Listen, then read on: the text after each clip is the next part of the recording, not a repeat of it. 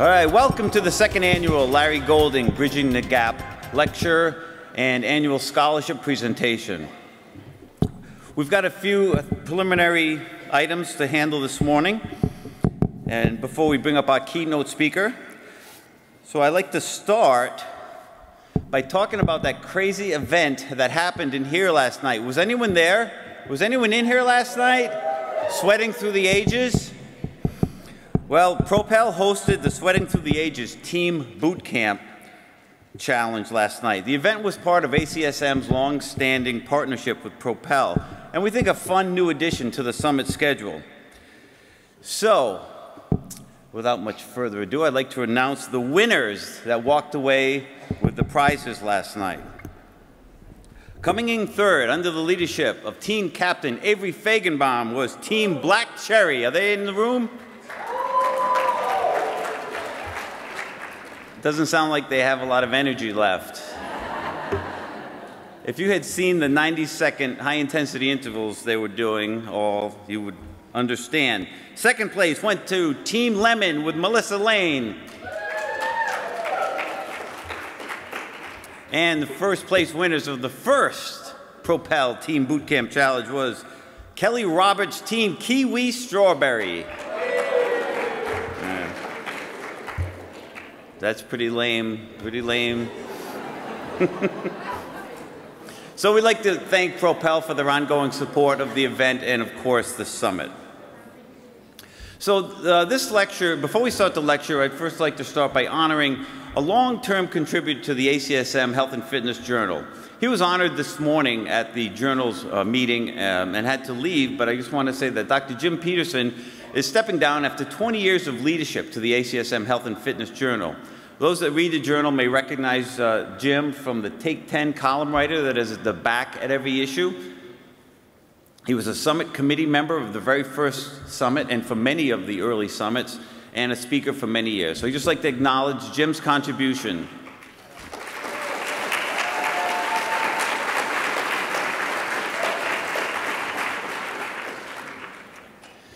So this lecture was started last year in honor of the founder of the summit, a longtime ACSM leader, Dr. Larry Golding. He was the chair of the first 12 summits, the founding editor of the Health and Fitness Journal. It was Dr. Golding's vision for the American College of Sports Medicine to have an event as well as resources for the health and fitness professional. Excuse me. And his concern was that much of the great science and research that was being done through the American College of Sports Medicine was not being captured in translation down to the practitioners that use it with people and clients throughout the country. So this was his vision, combined journal, summit, as well as the Alliance membership. So this lecture was instituted last year to honor his contributions. So at this lecture, we are going to honor the winner of the Larry Golding Scholarship.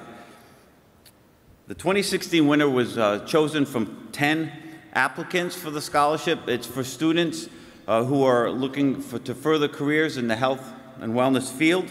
We had 10 applicants. The winner receives a $1,000 check, enrollment in the summit, and $1,000 of merchandise at the Healthy Learning store. And I'm pleased to announce the winner, who's here with us today, is Macon Hammond from North Carolina Wesleyan College, right here in front. Macon.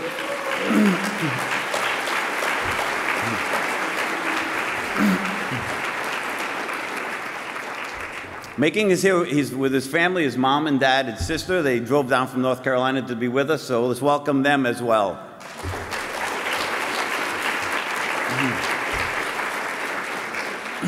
So he's graduating in May, as you can see, with a BS in exercise science, and hopes to go on and become a cardiologist and support the Exercise as Medicine initiative. So it's indeed fitting that we honor him this morning.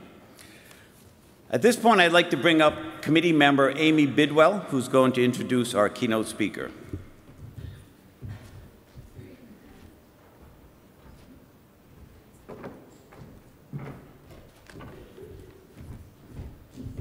Good morning, everyone. That was good. It is my pleasure to introduce our president-elect for ACSM, Dr. Joy. Dr. Joy is the medical director of the community health at Intermountain Healthcare in Salt Lake City. In addition, Dr. Joy practices family medicine and sports medicine at the Salt Lake City LaVie Health Center. She is an adjunct professor at University of Utah in the Department of Family and Preventative Medicine. You can see why I didn't memorize this. She completed a family medicine residency and primary care sports medicine fellowship at Hennepin County Medical Center in Minneapolis. She also completed her master's degree in public health at University of Utah. Dr. Joy is currently the president-elect of the American College of Sports Medicine and formerly served on the board of trustees as well as vice president. She has held 2 terms of office for the board of trustees at the American Medical Society. She is the editorial board for the Clinical Journal of Sports Medicine and is associate editor for Current Sports Medicine Reports. She also serves as the Exercise is Medicine Steering Committee for ACSM and chairs the Exercise is Medicine Clinical Practice Committee. She developed and directed the Primary Care Sports Medicine Fellowship Program at the University of Utah from 1998 to 2010. She has authored many journal articles and textbook chapters on a wide variety of topics such as sports and exercise medicine. Her research and advocacy interests lie in the areas of physical activity assessment and promotion, the female athlete triad, sports injury prevention, and diabetes prevention. It is with great honor that I introduce this morning Dr. Joy to you.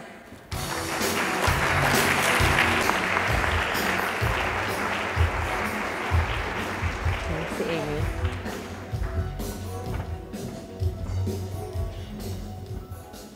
I feel like I should dance or something. All right, well, thank you very much. It's really great to be here and certainly an honor to present the Larry Golding Lecture on Exercise as Medicine. You know, and as a doctor who's actually more interested in health care than disease care, I gotta tell you that exercise as medicine is pretty much a professional dream come true for me. And what I'd like to share with you today is the development and implementation of exercise as medicine.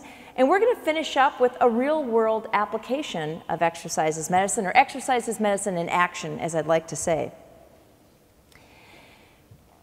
You know, and before I launch into a discussion of EIM, though, I really want to take a moment and highlight the recent Step It Up campaign and call to action by our Surgeon General, Dr. Vivek Murthy. I'm sure most of you, if not all of you, are familiar with the Step It Up program, which promotes walking and walkability in our communities.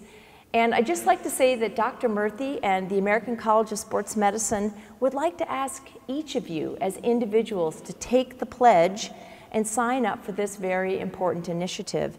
And this is what it means to take the Step It Up pledge. We're asking each of you to keep abreast of activities that are related to the call to action, pledge to walk for personal health and encourage others to do so, share walking and physical activity messages within your own personal sphere of influence, promote, encourage, and recognize others in your community who are engaged in this effort. And what you see here in the lower right-hand corner is the website to go to, Pledge to Step It Up. And I really do encourage all of you to take the pledge yourself and to be examples in your own community of all of our efforts to promote walking and walkability in our communities. So I think this is really the perfect segue to the rest of my presentation. And I love this quote from Dr. Robert Butler that says, "If exercise could be packed in a pill, it would be the single most widely prescribed and beneficial medicine in the nation." I actually think I want that tattooed on me.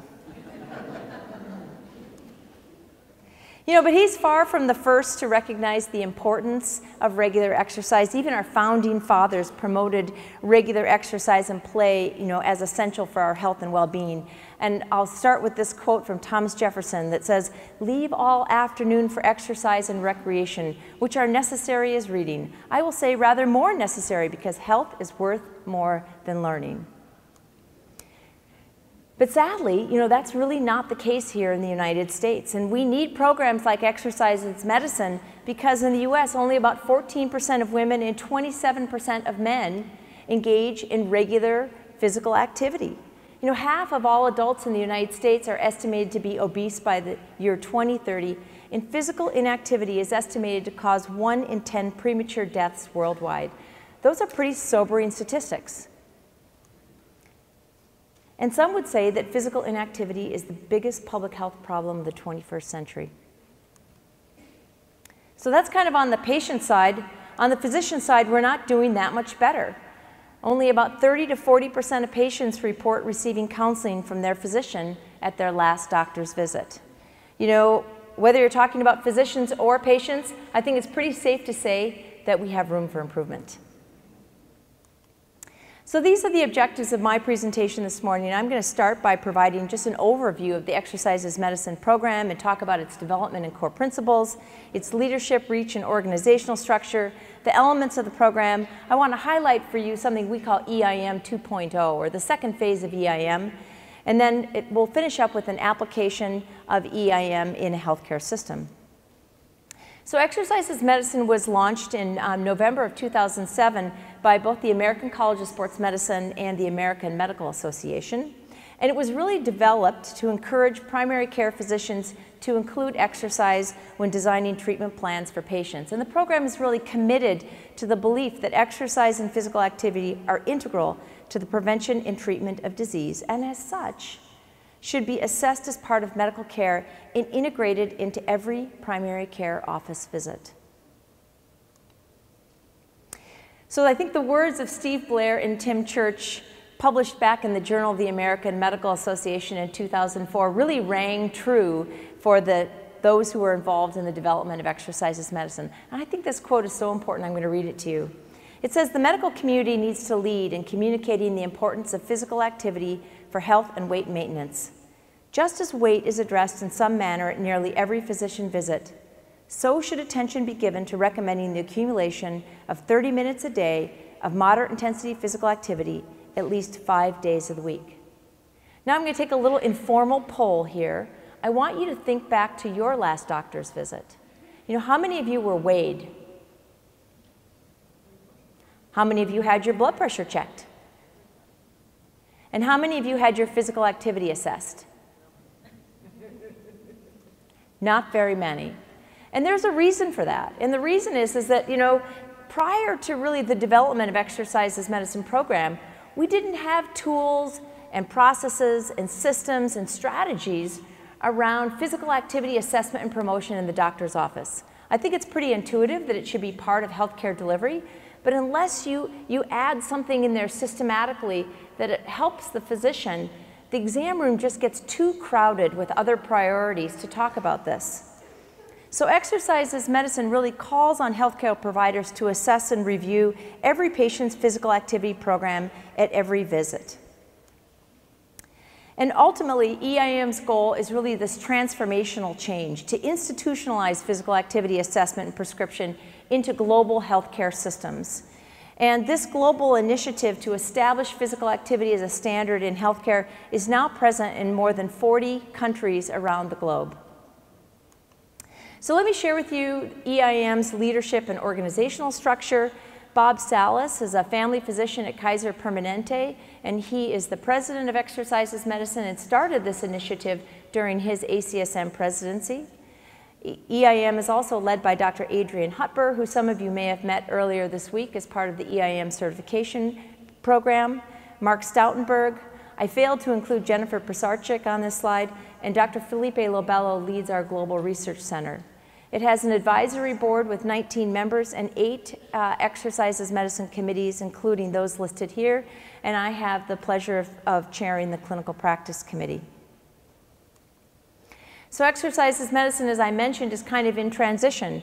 Our phase 1 really was from its origin in 2007 through 2013 and was largely focused on developing its infrastructure and raising awareness of the Exercise as Medicine program around the globe. We've now moved on to EIM phase 2, or EIM 2.0, which is really focused on further program development and delivery, as well as a very robust evaluation process to demonstrate that EIM is making a difference in the lives of our communities. So we have something called the EIM solution, which is really defined as a community-based extension of healthcare for at-risk, population groups that's aimed at physical activity promotion by really providing this high-touch continuum of care that goes from health care all the way into health and fitness and back again. So in the very simplest of terms, it's really about connecting. It's about connecting healthcare providers and patients with health and fitness professionals and programs in order to help people achieve active health outcomes. And at the healthcare provider level, we define a three-step process that starts with physical activity assessment using a physical activity vital sign, typically embedded within an electronic health record, and that's followed by an exercise as medicine prescription that helps us to provide the right dose of exercise for that individual.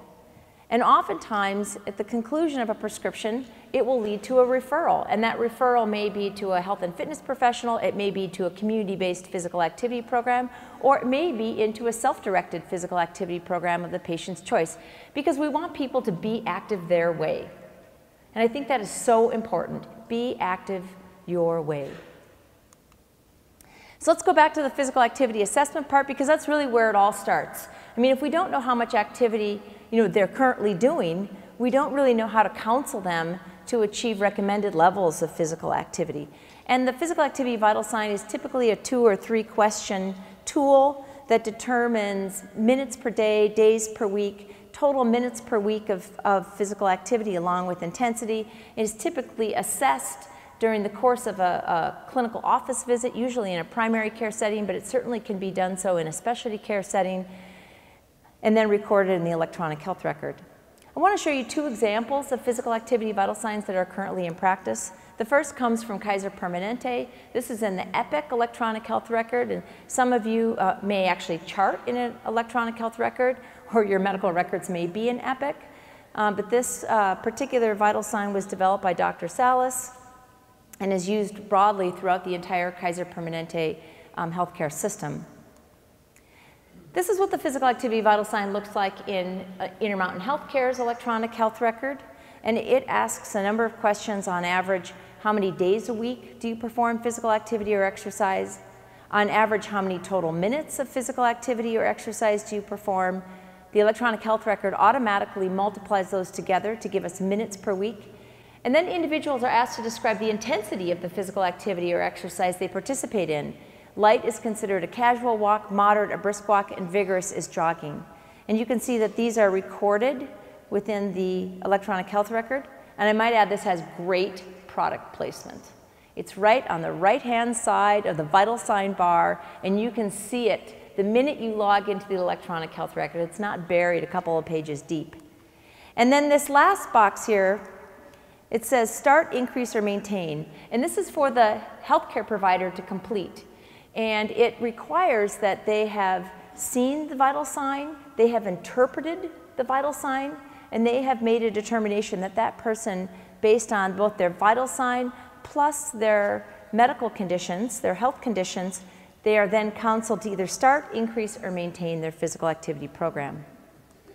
We recently also implemented a pediatric physical activity vital sign, which looks quite different from the adult vital sign. And it asks, on average, how many days per week does your child get at least 60 minutes of moderate to vigorous physical activity or play, defined as heart beating faster than normal and breathing harder than normal. And we asked the question that way because we thought it might be hard, for a 6-year-old to tell us minutes per day and days per week of moderate intensity activity. The pediatric vital sign goes on to ask some very specific questions about activities that we know children and adolescents are more likely to participate in. And we want to know, on most days of the week, does your child walk or bike to school, participate in physical education, participate in organized physical activity or play, and have less than 2 hours of recreational screen time. So following the physical activity vital sign is the exercise as medicine prescription, which, again, these recommendations are based not only on the PAVs, but also their medical history, their health goals, and of course are based on evidence-based guidelines from the American College of Sports Medicine. And we recently released an updated version of our exercise as medicine exercise prescription, and I would encourage you to look at this. It's on the EIM website, but it specifically calls out aerobic activity as well as strength training, Again, from the perspective of try and be active your way, it encourages people to walk or run or swim or bike or find something else. How many days per week are you recommending? At what intensity? How many minutes? Some people using step counters, accelerometers, and smartphone apps may find that tracking their steps is most helpful. And on the back side of the Exercises Medicine prescription includes some educational information about what do we know about physical activity, about aerobic activity, strength training, and how to get started. In addition to the Exercises Medicine prescription on our website, we also have a number of educational handouts as part of the Your Prescription for Health series that discuss exercise with various health conditions. And so now we've had the physical activity vital sign and Exercises Medicine prescription. Next comes the referral. And that referral, as I mentioned previously, may be to an Exercises Medicine professional. It may be to a community-based physical activity program. Or it may, and probably most likely, oftentimes is going to go into a self-directed program. And certainly the patients that I work most closely with, if they have low exercise self-efficacy, they may have limited resources. Oftentimes we're going to start out with a walking program, but we'll come back to that a little bit later. In terms of referral sources, we continue to struggle in the fact that most of our third-party payers, our insurance companies, they're not paying for physical activity program, except for some of the Medicare Advantage programs, such as Silver Sneakers. Our healthcare system has a $20 per member per month fitness benefit that members of our Medicare Advantage program can apply towards personal training, towards a gym membership, even towards purchasing running or walking shoes. So there's definitely efforts by our payer system to try and incentivize more physical activity participation, but this is definitely in its infancy. And there are other professionals that all of us work with who can help us in promoting activity with patients. And right now, physical therapy can be appropriate, for example, for a patient with underlying neuromuscular or musculoskeletal conditions that may be hampering their ability to exercise. And they may be a great first start or a segue from the physician's office into health and fitness. The same is true for patients with known cardiopulmonary disease. It may be most appropriate for them to start their exercise program with a cardiopulmonary rehab specialist. And I love that Exercises Medicine is working with our dietitians, and I have to call out Melinda Minor and others who created the EIM toolkit for registered dietitians. This is an outstanding tool that really was aimed at educating our registered dietitians about how to also prescribe exercise as part of a healthy lifestyle counseling. And right now, many of these services can be paid for through insurance companies. But really the end goal of all of this is that no patient should leave a physician's practice without an assessment of his or her physical activity and an exercise prescription and or referral to a qualified fitness or allied health professional for further counseling. And as I mentioned, EIM's goal is really about connecting healthcare providers and patients with health and fitness opportunities broadly defined. And again, that may be to an EIM professional, to a program, to local programs in communities, as well as to self-directed exercise, with the whole idea being be active your way.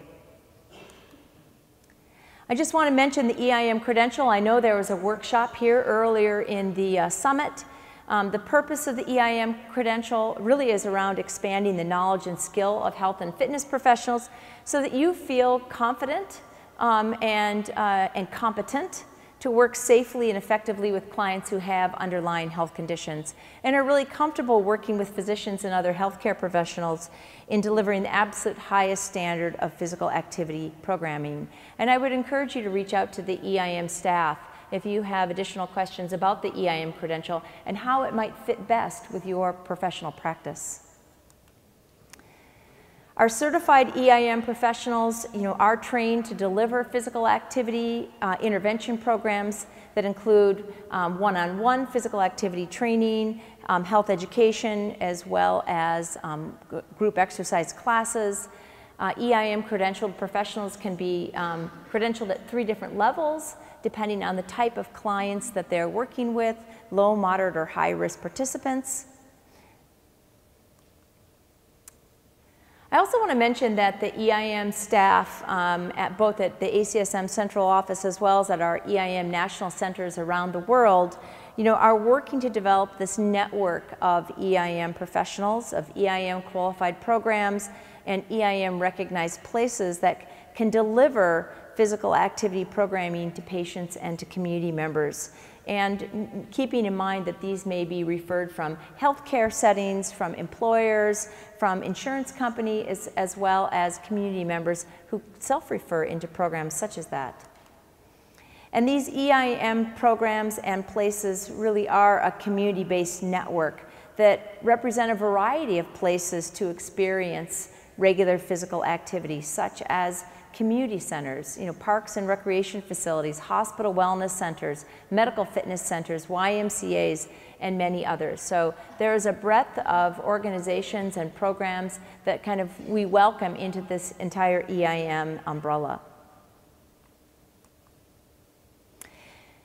And I really want to connect back to the Surgeon General's call to action on walking and walkability and the Step It Up program. Because, again, a majority of individuals are going to meet recommended levels of physical activity through walking. And walking is so incredibly accessible to most people. And, regardless of age, gender, race, ethnicity, a vast majority of Americans are walking. And on average, a US adult spends about 13 minutes a day walking or 90 minutes a week. So it doesn't take that much more, to get them up to the recommended level of 150 minutes per week of moderate intensity physical activity. And at least when I'm seeing my patients who are sedentary or insufficiently active, who may have low self-efficacy around physical activity, who may not have the resources to participate at a fitness facility or to work with a health and fitness professional, I often start them in a walking program and encourage them to get at least 10 minutes. And when they can safely do 10 minutes, work them up to 20 minutes. And if they can do 20 minutes, try and get them up to 30 minutes. So the future model of exercise as medicine is not only connecting, healthcare providers, and patients with health and fitness professionals, but it's really looking at the entire healthcare system, where we have here in the middle something that we define as physical activity intervention advisors, who promote enrollment, who assess readiness, who may actually be the ones developing and delivering the exercise as medicine prescription and referral. And this advisor may also come by different names. In your system, it might be a care manager, or it might be a health and wellness coach. But whoever is in that role, we hope that healthcare systems start to invest in this type of person who can help the clinician and the patient in promoting physical activity.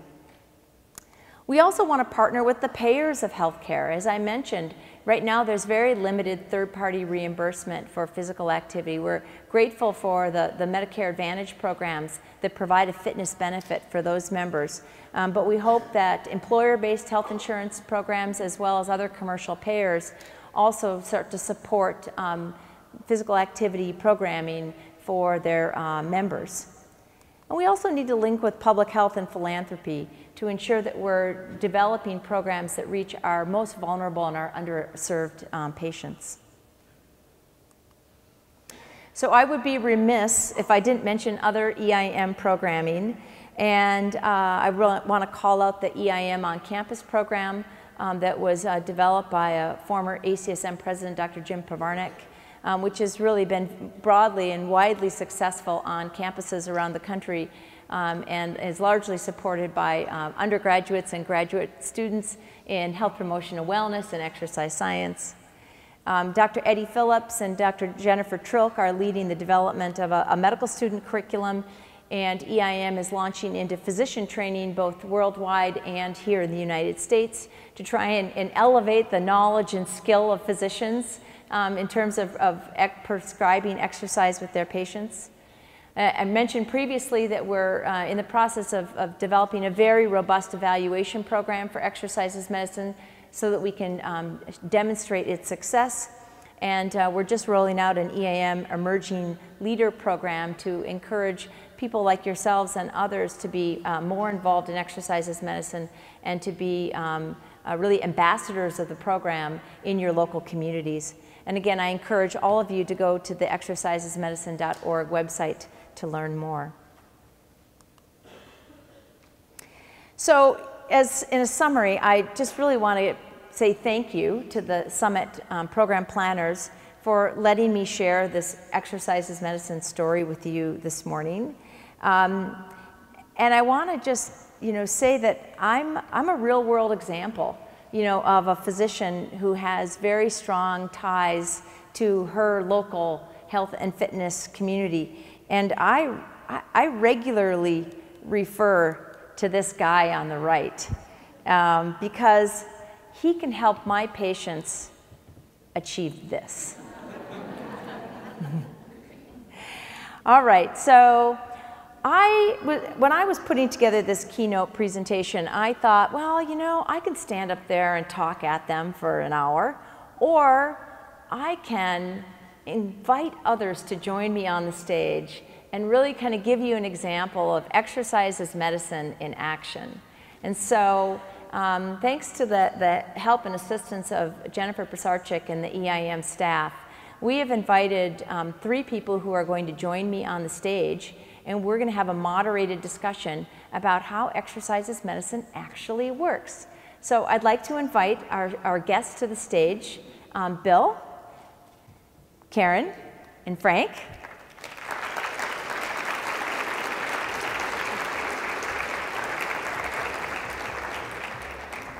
So Bill Kelly is a clinical exercise physiologist at the Celebration Fitness Center at the Florida Hospital, Celebration Health.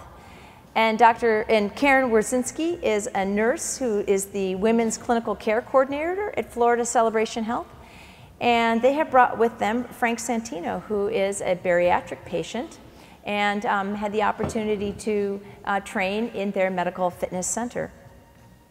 And so for the remainder of our time, what I'd like to do is propose a few questions for you guys to answer, and hopefully that will lead to some additional discussion with folks in the audience. So we're going to start with you, Bill. Okay. So you work in a healthcare setting as part of a medical fitness center. And can you share with us how you interact with physicians on the front end? I.e. having patients referred to you for a exercise prescription and program. And then how do you circle back with the physician, after that individual has come to see you? Okay, thanks. I'm going to give you the mic. Guys hear me all right? Okay.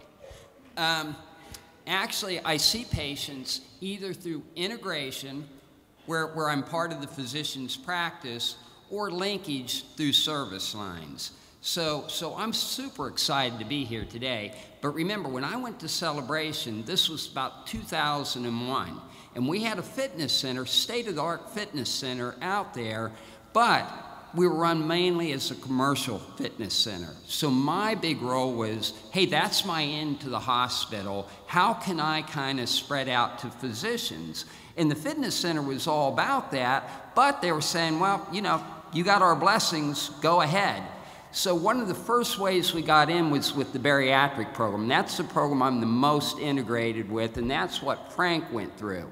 And basically, I kind of cherry-picked physicians. We had a new bariatric surgeon coming in, Dr. Keith Kim, and basically I haunted him until he kind of sat down and said, well, what do you want? And I said, hey, you got bariatric patients. Is there any way that, don't you need some exercise education? And he said, yeah, I need 15 minutes once a week for a 3-hour lecture to tell them a little bit about the importance of exercise. But from there, we developed a whole procedure where now bariatric patients are required to see me for metabolic testing before they come in. We do follow-up with them, and basically, I don't do a lot with Dr. Kim because the patients are following up with me. So basically, he said, you're the expert, you're going to talk to them. And then when they're ready for a structured exercise program, of course, we have this terrific facility right next door where we will do discounts for medical patients. From bariatrics, we have different service lines, and Karen is one of the coordinators. So as I got on the different service lines, not all of them are as integrated as bariatrics. So I have linkage there. What do you mean by linkage? Well, this is where maybe a patient is coming in and maybe they are having a hysterectomy, and the doc tells Karen, you know, the person is 40 pounds overweight, they need physical therapy, they need this. So Karen coordinates with the right professionals. So most of these people aren't even candidates for exercising. They're scared, they're sick. So when they come in to see me, I sit down and I kind of look at, what is your BMI? What is your body fat? Why is the doctor concerned with you? And then we get back to, hey, by the way, are you walking? Are you doing anything? And most people said, well, yeah, of course I walk. But then we quantify it. Well, how many steps a day? Are you measuring that? Or if you're exercising, you check once a week and you say 20 minutes, well, we've got maybe a start of a habit, but that's not going to be the right dosage. So that's how I've kind of came around. And we're growing and we're getting more integration in there, but basically that's how I started at Celebration, and that's how we're linking more through the service centers and trying to integrate more into the practices. Thank you very much. So Karen, we're going to segue to you next, all right? So, you know, as a nurse, you probably have more one-on-one time with the patient than sometimes a physician has in their very packed, overcrowded 15 to 20 minute office visit.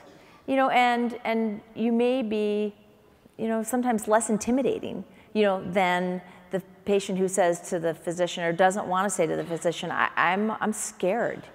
You know, I find that patients don't want to tell me that they're scared to do something that I'm asking them to do. So if you've got somebody who's got low self-efficacy around exercise, they may be nervous. I think about some of the breast cancer patients I know you work with.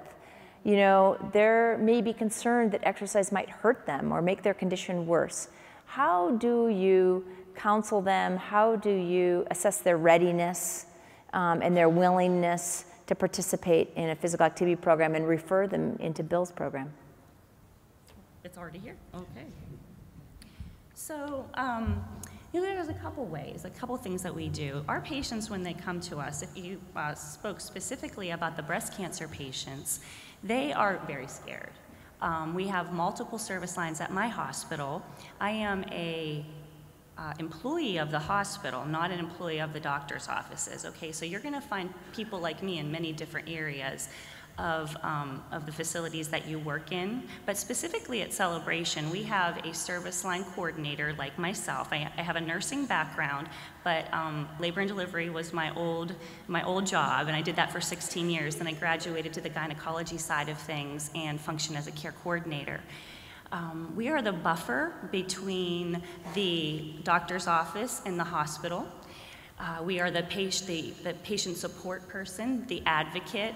There's a couple things that are goals that you'll start off with when you go in to see the patient. I go in with the physician to talk to the patients that are going to be directed towards me. Sometimes that'll be set up in advance. Sometimes a doctor will call me in when they're seeing the patient. My patients are mostly gynecology. They're mostly not cancer related. The breast cancer patients they are actually integrated into Bill's program. I'm one of the linkage people. So there are two goals at the beginning when I go in. I want to establish a rapport with the patient, and I want to educate the patient, start that process. They might have gotten a diagnosis that they weren't ready to get. They might have known what their diagnosis is, but they didn't know they were going to have to lose 25 pounds or decrease their hemoglobin A1C, get their cardiovascular health back up to a more healthy state, which will give them a good outcome and a good recovery. So they're scared.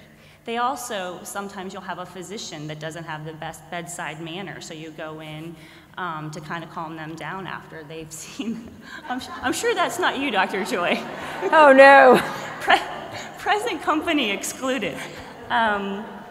So I can't say the same for all of my physicians. I'm just saying, just teasing. They're fabulous, fabulous rock star surgeons and doctors that I work with at Celebration Health, but we do collaborate as a team. So that establishing of that rapport is one of the first things that you want to do. They might have already talked a little bit about exercise, getting into that exercise program. I actually have a checklist of items in addition to exercise that I'm going to talk about with the patient. Exercise, they might need to see the nutritionist, they might need to go to the physical therapist, pain management. So we're going to go through all of those.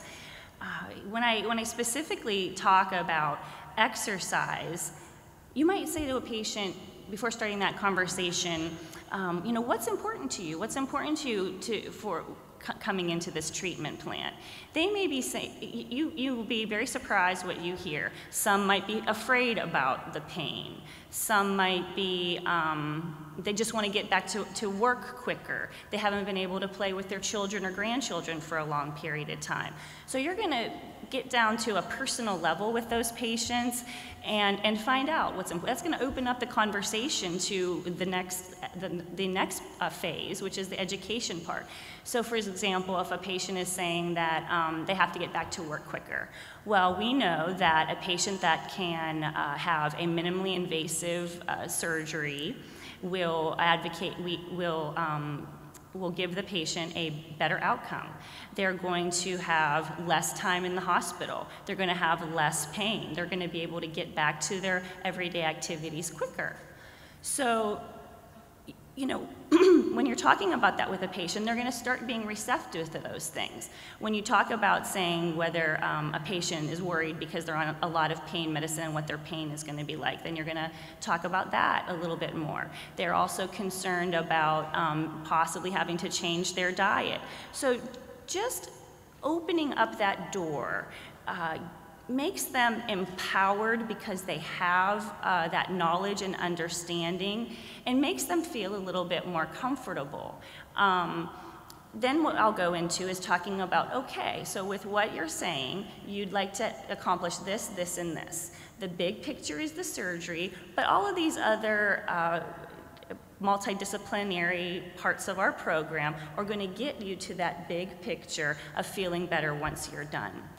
And then two other things that we talk about in healthcare, big buzzwords right now, are patient satisfaction and patient outcomes. So a happy patient is going to promote, I don't know how many of you are in healthcare, but they fill out actual evaluations about us, and they're federal government type of evaluations called Press Ganey and HCAHPS. Now, if you have a patient that's not happy with their outcome, right? They didn't lose the weight, they didn't change their diet, they didn't get to where they needed to be, but the surgery was evident and was going to happen anyway. They're not going to get the result that they wanted, so they're not going to be as happy checking their little boxes, right, to get to after they have their surgery. And that checking of those boxes directly relates back to how you are reimbursed. So there's two sides to that coin, right? You want a happy doctor and you want a happy patient. That's just the face of our healthcare right now. And actually, all in all, it just makes a positive experience, because if the government is kind of looking at that a little bit, then it's going to make a better patient outcome. It's going to make a better overall situation. The second thing is outcomes, which is also a direct relation to payment and reimbursement. We are looked at by, if we don't have positive outcomes related to infection, patients coming back in after they have had their surgery 30 days post-operatively because their wound isn't healing. Those are other things that you can talk with your physicians about and say, I can help you. I can help you with your Press Ganey scores. I can help you with your outcomes. Because a patient that is suffering from low cardiovascular, a BMI that's over 30, their hemoglobin A1C that's above 7, is going to have trouble healing. They're going to be prone to infection. So these are just wonderful ways to integrate the whole picture of exercise as medicine and making a positive result. Thank you so much. Celebration Health is so incredibly lucky to have both Bill and you working there. It's just phenomenal. You guys are a resource that most places don't have, and we hope that the Exercise as Medicine program really helps to promote integration of health and fitness professionals and service line coordinators like yourself that can help to kind of connect patients through their physician and health and fitness to the right programs for their own personal needs, which is a great segue to Frank. And Frank, we're so pleased that you could join us this morning to share your story and kind of your path from, having been a patient to now, I guess, being an athlete and working with Bill. And if you would share kind of what that experience was like for you, and how do people like Bill become part of your healthcare team? Well, to start off with, excuse me, I was almost 300 pounds 9 years ago when I decided to have the bariatric surgery through my my personal physician suggested go into Celebration Health for an orientation of bariatric surgery because it was too heavy and maybe I wasn't doing enough exercise to offset some of my problems. And I went to the orientation and chose to have the bariatric surgery. But before you have the bariatric surgery, you have to go through an orientation, the metabolism test. You speak with a psychologist and several other professionals. I spoke to Bill Kelly about getting into an exercise program because that was part of the orientation. If you get into an exercise program shortly after your surgery, you will build up some of your muscle mass that you lost and turn some of your fat into muscle as you're losing the weight. And so I spoke to Bill about a month or so before the surgery to tell him I was going to have this. I'd like you as a trainer or a personal guide to help me through this procedure because it's like a strain on your body that you're going to be losing a lot of weight, and you got to keep yourself motivated to make everything work out what you're going through. There's a lot of ups and downs about the surgery, but the exercise program kept my mind straight that I'm going to do this every day. I saw Bill's roughly 3 times a week for almost 2 years, and not because of the procedure, but so much for the procedure, but then I wanted to keep on doing it and stay with the program. And I felt by doing the program with Bill at the fitness center, I lost a lot of weight, which is about 130 pounds. Wow. But in the process, I didn't have any excess baggage skin. Not too much of this. But I mean, I do have a little bit, but it's not noticeable. And by staying with the program and doing the exercise, and he'd come up with new ideas, I wanted you to try this. Every single procedure that he came up with, I tried. And I never refused it. Some I could do the exercise, some I couldn't the first time. But he says, let's try it a little later on in the program. So instead of doing a set of 10, I could probably do 5. The next day or the next time, I could do 8. By the end of the week, I could do the 10 sets that he wanted me to do there. And then we progressed up to 20. And then after we did that for so many weeks, he got bored and says, I got a new procedure for you. All over again, we had to go through the same thing. I thank him for helping me and a lot of other patients. I go through a support group for the bariatric patients, and I'm in the advanced group. And once a year, I give a little spiel or speech to the new patients that have just had the surgery. Stressing, get into an exercise program. Therefore, you're not going to have this. But keep with it. Don't feel because you lost 100 pounds in a year that you can't stop. Keep up a steady pace, maybe not as, again, like Dr. Liz said, at least 30 minutes a day. I do roughly 15 or 20 minutes of walking type exercise a day, but I also do about 20 minutes to a half hour in the pool at night, just doing different exercises.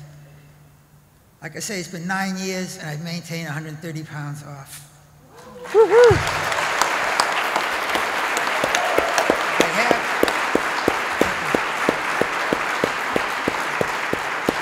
I brought a couple of pictures that I left at the chair, if somebody wants to see them later on, of old Fatso down to what I am today. and I could say, thanks to him and this procedure, that I'm an altogether different person. I'm half of what I used to be, but I gained at least 10 or 15 more years to my life. Yeah, right.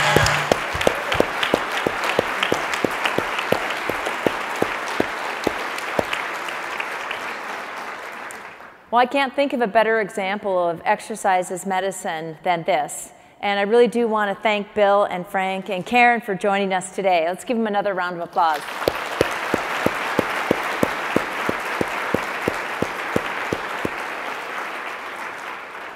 Well, again, I thank you for your time and your attention and for joining us here this morning. I hope you enjoy the rest of the conference. Thanks again.